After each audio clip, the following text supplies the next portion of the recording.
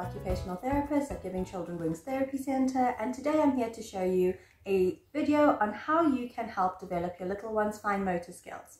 So today it's a very common household object that we're going to be using in this video, which is your pegs to hang your washing on.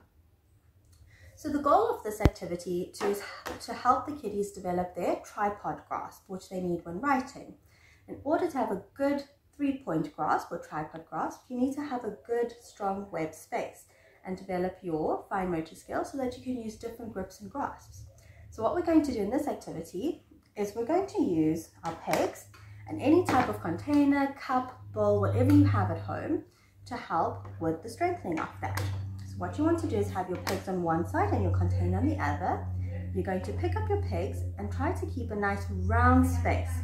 You're going to pinch it and put it on the container. Then you take your next one, pinch it, put it on the container. You want to encourage your child not to let their joints collapse. So nice round space like that, and then on. Okay, so that's the first thing you can try. The second activity that we can do using our pegs again, you'll need some Play-Doh. You're going to encourage with our pinchy grasp to pull a piece of Play-Doh and make some little balls. So however many you want to do, you can add different parts to this, so you can work on your number concept as well. You can do counting. There's lots of activities.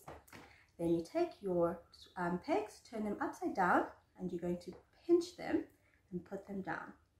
Pinch, put them down, and pinch and put them down. There you go. Try it at home and let us know how it goes. Bye-bye.